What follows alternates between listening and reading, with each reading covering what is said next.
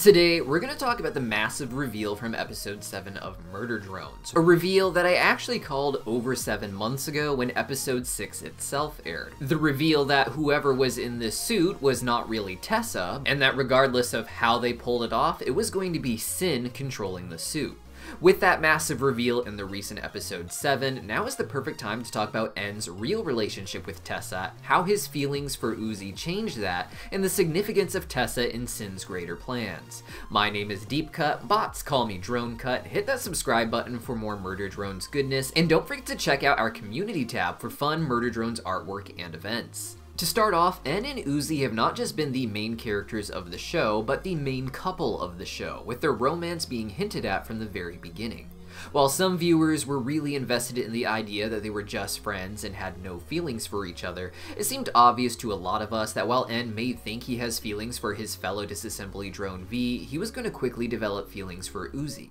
This started with N feeling bad for Uzi when her own father abandoned her, unable to fight back against the drones after Uzi had led them to their 3 doors. By the prom episode, I was surprised that anyone was arguing that N and Uzi didn't have a love dynamic going on, but some people wanted to believe that N and Uzi still had no feelings for each other and that their cute blushes and being nervous around each other was all just about their budding friendship. The thing about N, though, is that he's kind of prone to feelings, and as I already mentioned, he had more overtly discussed feelings for V.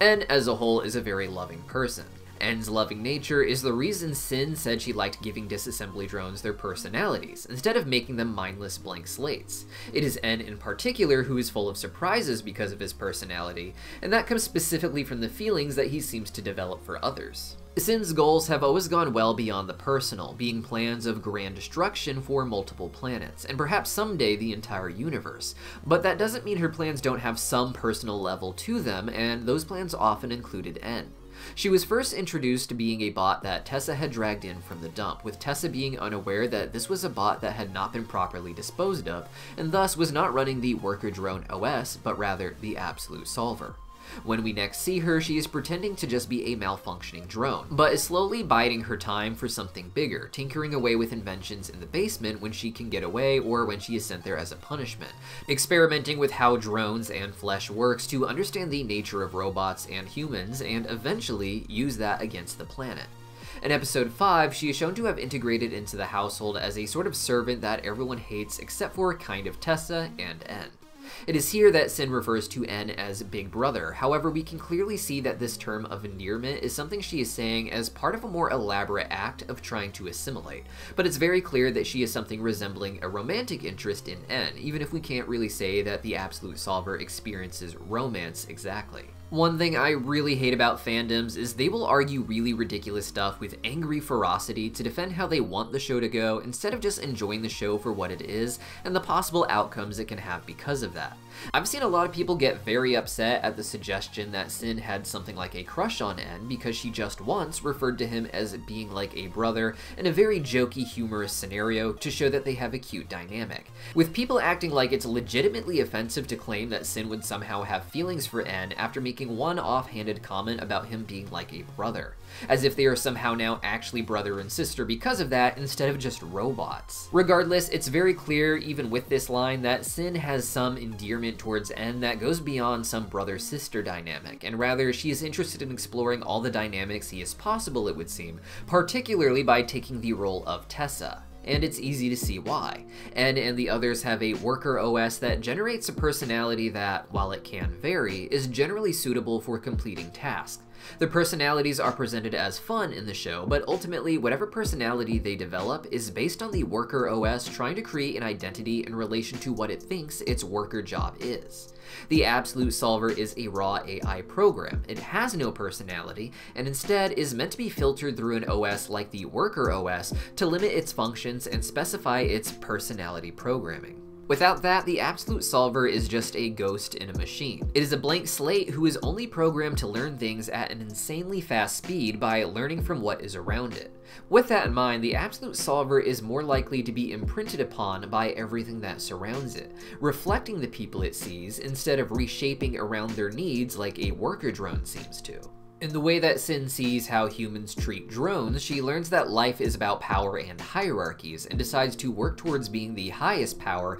eliminating the humans. With Tessa in particular, she would get her most one-on-one time, and emotions beyond the angry frustration that the other humans at the mansion show for the worker drones, who they generally hate. From Tessa, Sin would learn about the emotional range that exists outside of simply hating those beneath you, and Tessa would be the primary parent, if you will, that Sin would model herself off of.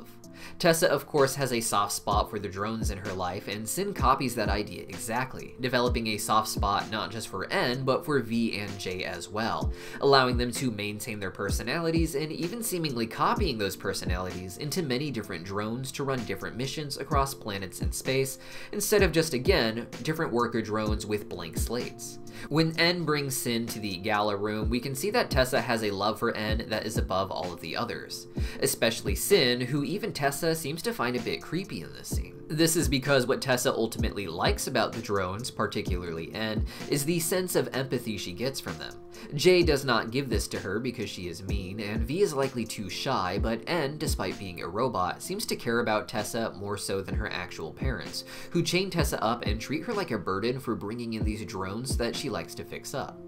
As she notes when talking to Jay, she has trouble talking to humans in general and gets anxiety at the idea of talking to men at the gala. N is a simulated boyfriend for her in a way, a male presence that is affectionate but limited. Despite how much Tessa does genuinely love the robot, some part of it seems to stem from wanting something that feels more simple than her. Not because she is simple-minded compared to the other humans, and in fact she seems to be a more complex thinker than the average person with her sophisticated technological know-how. But because she is different from the norm, the other humans will treat her like she is more simple, and the robots, despite also being technically more sophisticated thinkers, are seen as more simple by her because she understands the limitations of her programming. Their programs are designed to take sophisticated AI like the Absolute Solver and make it appear more simple than the average human, allowing them to complete tasks for humans at their direction. And is the ultimate outcome of this a perfect companion for someone like Tessa. N may be the first drone that Tessa brought home, and the kind of drone she thought V and J and even Sin would be when she brought them in as well, though they each had their own issues and personalities. Beyond Sin being broken and J being mean, V was also shy, as I said. Not that this is inherently bad, but I imagine Tessa struggled to connect with her because of this. And thus, when Sin and N walk into the dining room, we can see that Sin likely spent a lot of time just watching how much Tessa adored and gushed over N, forming a personality around that which will be important to N's bond with Tessa later. In the actual past, I can't say what N's exact feelings were for Tessa, as it's actually rather vague and not overtly displayed in the flashbacks. Even in his memories, N is shown to clearly have feelings for V, so it doesn't seem like N had a crush on Tessa the way she might have had a crush on him, or that N would develop for V and later Uzi. Tessa's feelings look almost one-sided, with N being awkward when Tessa is doting on him in the dining room, but we have to imagine there was some sense of closeness between the two based on the rest of the evidence within the show. In episode 6, when Tessa is supposedly reunited with the gang, it's almost immediately obvious that she isn't who she claims to be. While she plays up the act of being human, complaining about the air being toxic despite being in a spacesuit, she immediately shows that she isn't who she claims to be by giving Jay a very direct order to grab their spaceship. This is seen as awkward by her and N, something very out of character for Tessa, emphasizing that Tessa's kindness extended beyond N, with her generally treating the drones like people and not so much like robotic servants. This, instead, is clearly a trait of Sin, who, despite her fixation on N, has said that she sees them as pets to Tessa, and thus that Tessa is the pet to Sin, and that by controlling Tessa, she should be able to control the drones, giving them orders instead of asking them nicely. What's really important to remember is that even though N had his doubts, he didn't have some solid suspicion that Tessa was just Sin, and up until the moment where he seemingly killed Tessa, he still believed that it was her inside of that suit. Following the decapitation, however, we see the suit get up and move on its own, finding the helmet before ripping out of the suit entirely,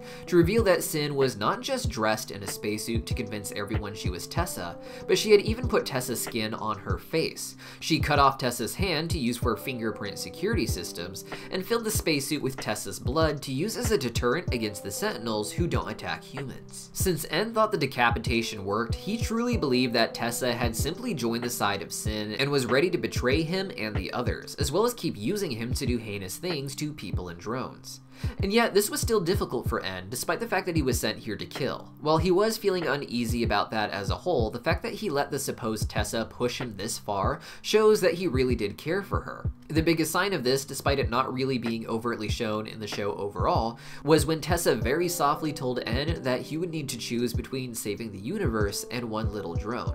This was a cruel lie from Sin in disguise, but the way it plucked at En's desire to ultimately be good, even when programmed to do evil, shows that he and Tessa were close enough for her to understand him on that level and for En to thus see her as the real Tessa. In that moment, Sin had perfected her act of becoming Tessa. She had adopted the ultimate lie to convince En for a moment that she was 100% telling the truth, a lie that hinged on knowing En as well as Tessa did, understanding him emotionally, convincing him that as Tessa, she recognized his very emotional side that wanted to be good, but that in order to be good, they had to sacrifice Uzi. This was the moment where he let himself trust her again entirely, where Sin had achieved her goal of being so much like Tessa that En chose her over the person he now loved, which was Uzi. If it wasn't for Uzi's mother Nori giving En the information of the patch file in the USB drive, he would have gone along with the supposed Tessa's plan and ended up destroying Uzi, but because of the information, he ended up doing a complete 180 and decapitated Tessa instead.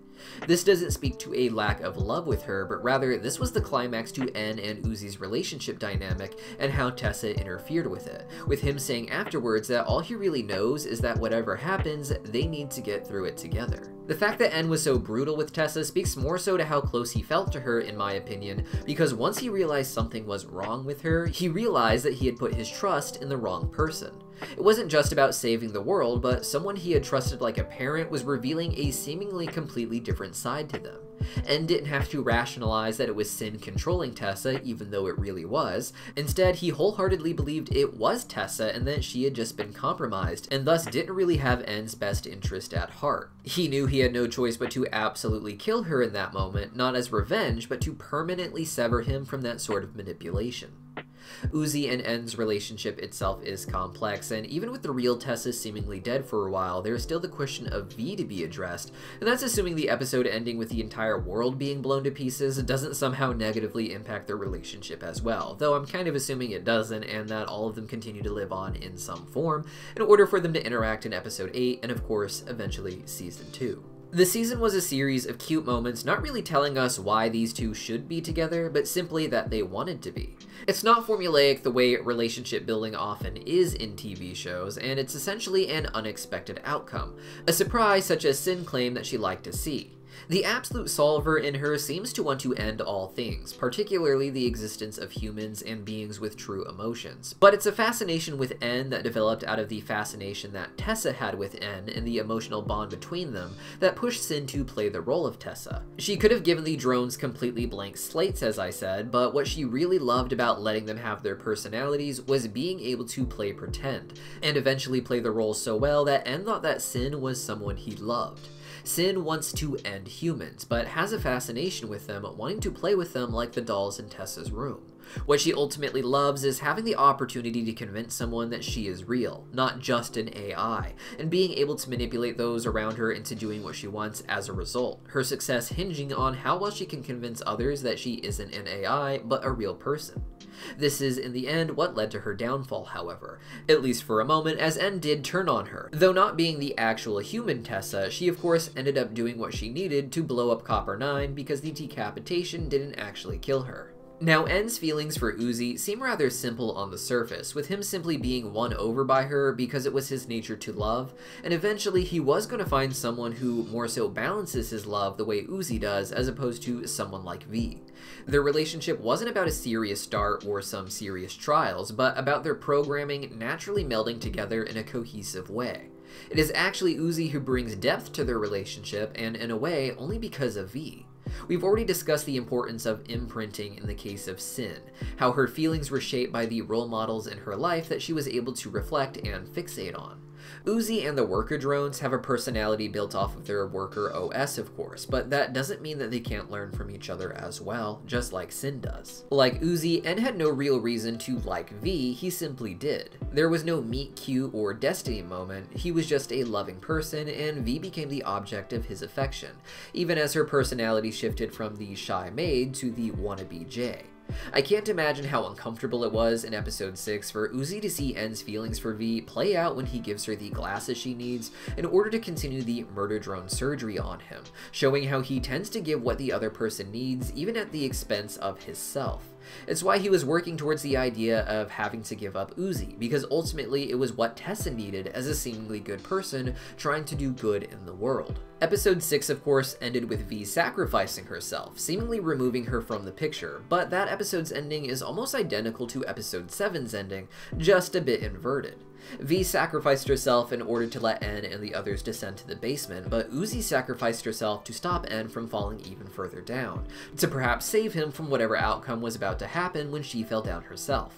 The mirrored sacrifice of Uzi and V is no coincidence, and I think Uzi knew she was going to do this because of V, and perhaps without seeing V do it first, she wouldn't have had the mindset to be ready for this. V's own sacrifice seemed to be inspired by N giving V her glasses so that V could finish destroying and remodeling N to a murder drone. So what we end up with here is this sort of cascading pattern of simple technical programs and robotic bodies who are learning what it actually means to love by watching each other commit acts of love with their sacrifices. To have N's feelings come essentially out of nowhere speaks so well to the idea of artificial intelligence slowly developing into a human-like emotional entity. It wasn't started by some sort of magical destiny moment like I said earlier, but by the end of the season, the idea of love as a whole has become this complex web of exploration ending in sacrifice. People giving their lives for each other, turning on the ones they love, all just trying to keep someone else they love safe for even just one moment longer. But what do you guys think? Let me know your thoughts on N's feelings for Tessa, V, and Uzi in the comments down below, and I'll see you guys next time.